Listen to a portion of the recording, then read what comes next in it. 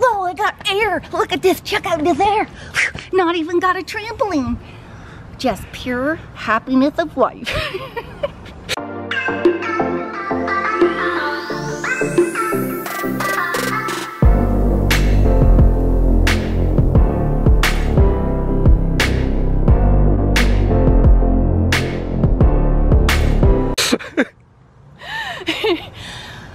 All right, the friends, I used to be 275 pounds.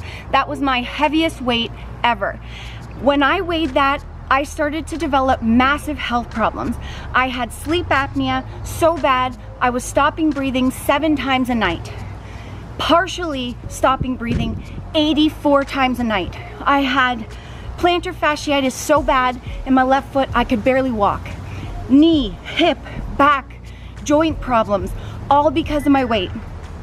I knew if I didn't change something that things were gonna get worse. So I decided I needed to lose weight, but I had tried so many things before and it all failed because nothing I tried was sustainable. Whew, I'm out of breath from that airborne stuff. Getting air gets you out of breath. So, really does. So I knew this time I had to do something that I was gonna be able to stick to. Now for the cheat sheet that was tucked away in her knot pocket in the back of her pants. Well, I have a really good title, and I have to say the title because it's good. So, the friends, I knew I couldn't make huge changes, so I decided to do just small things. So in this video, I'm gonna share with you, reading right off my cheat sheet, 5 things I did every day to lose 50 pounds in 3 months. I had so much weight to lose.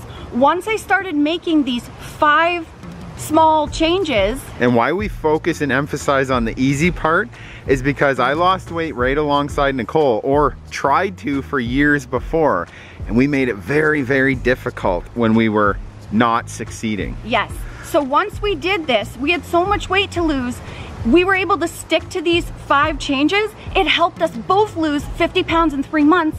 And then we both ended up moving on to lose a total of 130 pounds each. And we've kept it off for 6 years. There's like some squirrel or something making some weird noises over here. They always, the planes, the squirrels, it always wants to get in on the filming. Hey bud, can you just cut it out for like 10 minutes, please? Squirtle, Thank you. What are you doing? Hello? Squirtle?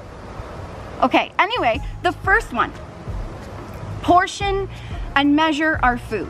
So in the beginning, Kyle and I could not handle numbers. We couldn't calculate our calories or know anything about numbers of any kind because it just overwhelmed us and sent us back, set us off track.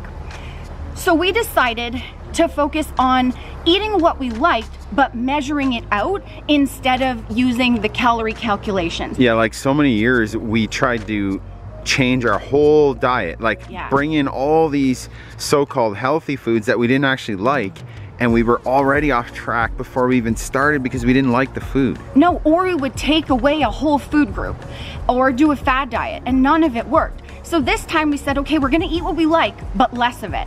And in the beginning, we couldn't start with full portion control, portioning everything. It was too much too soon. So what we started doing was, we loved eating chips every night. We each ate 1 bag of chips each night, each for a snack. So we went, instead of a full bag, we measured out a fairly large bowl each, and when that bowl was done, we were done. That already put us in a calorie deficit because we were eating less than we were used to, and we were still eating chips and enjoying what we liked, so it didn't feel like we were missing out. Then, instead of eating 2 and 3 plates of dinner like we used to, we went down to 1. And for breakfast or anything, we would just eat a little bit less. So instead of 4 slices of bacon, I would eat 2. And I still ate everything I loved. I just ate a little bit less. Yeah, we realized we were just unnecessarily overcomplicating things. And once we just stuck to the foods we loved, and it only requires eating less to lose weight. So once we started doing that simple thing, we're like, duh.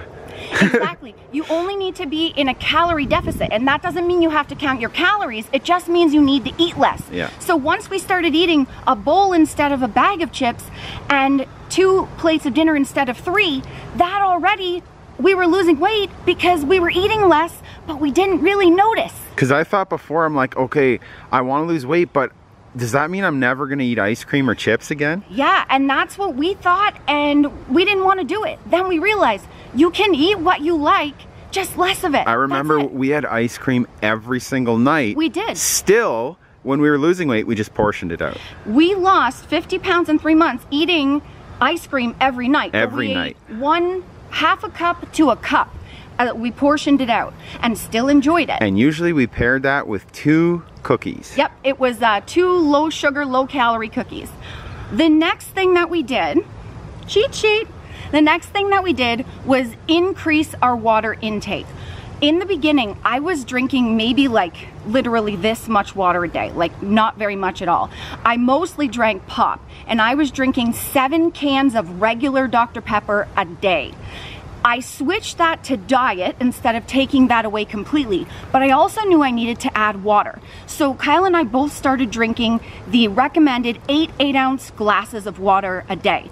And not only does that help your body function properly, but if you're dehydrated, your body can actually send you signals that you're hungry when actually you just need water.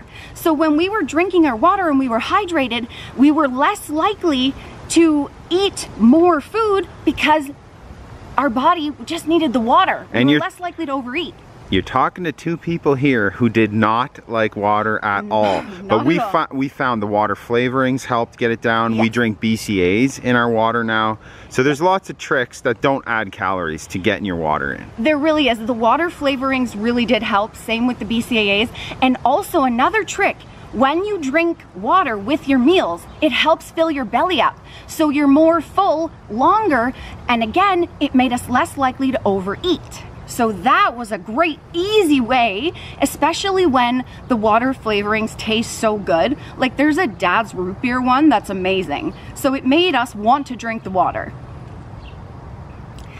Next, this one, I would say this one was like a lifesaver for us, prepping our meals and snacks. Kyle and I, when we didn't have meals prepped, it set us up for failure because you're going all day, you have a busy life, and you're hungry, and you don't have meals prepped, you're more likely to stop for fast food or to just grab something and eat way more than you planned. When we had meals prepped, that also meant they were portioned in containers. So we were eating portion sizes of tasty food that was already on hand. So it eliminated the excuse of not having dinner and just eating whatever you wanted. Also, that we looked forward to them. When we also had snacks prepped, we would put our name and the date on them. And that was a trick we learned because when I ate my portion snack, I would not touch the one that was labeled Kyle's for the same day because you don't want to eat somebody else's food. Who's Kyle? AKA Sass. Oh, me, okay. You, Sass. You never call me by my real name ever, so I just forgot. I just sometimes call you Coddle. So that actually was a really good trick because when Monday snack for Nicole was done, I didn't eat another one because there wasn't any more Monday snack left on Monday. Yeah, if it's Monday, Nicole, you can only eat Monday Nicole snacks. It really helped. So, you know, if you struggle with that, try that tip out. Oh yeah, especially prepping breakfast was huge for us because whenever we skipped breakfast, we tended to, by the end of the day, be so hungry that we would end up overeating and go way off track. It is the most important meal of the day. It really is. For us, that really helped having the breakfast prepped. And we still do that quite often, prep our breakfast because it sets us up for success. The next one, journaling. At the time when we started losing weight, there wasn't like any apps or anything that was readily available for you to track your food. Also, any of those apps that tracked calories and food were pretty triggering for me at the time. So the best way to keep track of my food was journaling. I just use a pencil and a paper and we wrote down everything that we ate and the portions. A pencil and paper? You're old. Really old. like a million years old. But anyway, knowing how much food I ate allowed me to see what was working, and I was really honest with it. So if I overate that day, I wrote it down, because then I could go back and see, okay, why did I overeat that day? Did I skip a meal somewhere? Did I eat something I didn't like and it caused it to backfire? And then also, if I weighed myself at the end of the week and I didn't lose weight, then I could look at how much I was eating and pull back just a little bit instead of pulling way too much too fast and then it backfiring and I would fall off track. So knowing what I was eating, and Kyle did the same, and we journaled for the first year, and that really helped hold us accountable and see where we were, you know, where we were being successful and where we needed to work on it. And the last one, we get asked all the time, like, what exercise did you do in the beginning? Well, Kyle was 375 pounds and I was 275 pounds.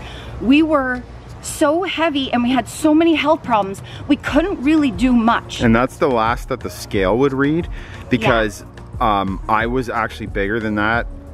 It's just the scale wouldn't read past 375 anymore.